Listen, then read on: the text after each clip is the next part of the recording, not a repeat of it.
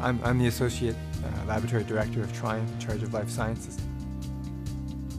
We're responsible for producing radio tracers, radioactive drugs that we use to study the initiation, onset, and progression of disease in people.